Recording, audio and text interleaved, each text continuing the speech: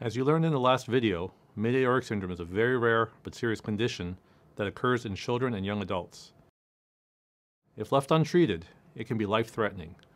The first step in treatment is to try to get the child's blood pressure under control with medication. Depending on the child's unique situation, we may use minimally invasive approaches to treat mid-aortic syndrome.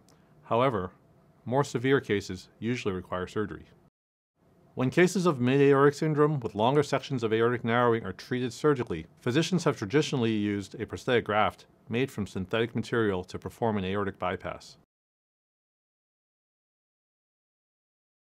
While used successfully in adults, synthetic grafts can pose a number of challenges in children. Synthetic grafts don't grow with the patient, which means that multiple surgeries may be necessary through the years to ensure appropriate graft size.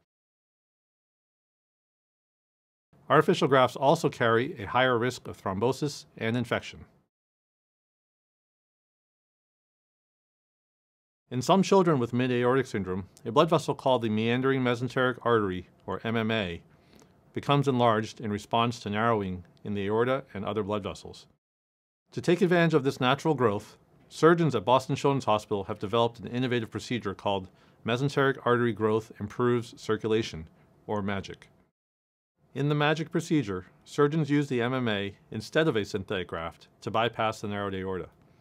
In order to promote continued growth of the artery following surgery, surgeons make slits at each end of the MMA to increase the size of the connection to the aorta.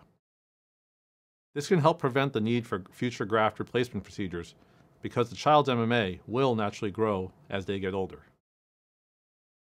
Although this is still a new procedure, outcomes from the first few patients to undergo MAGIC are very promising. This approach was pioneered by surgeons at Boston Children's and is not currently offered anywhere else in the world.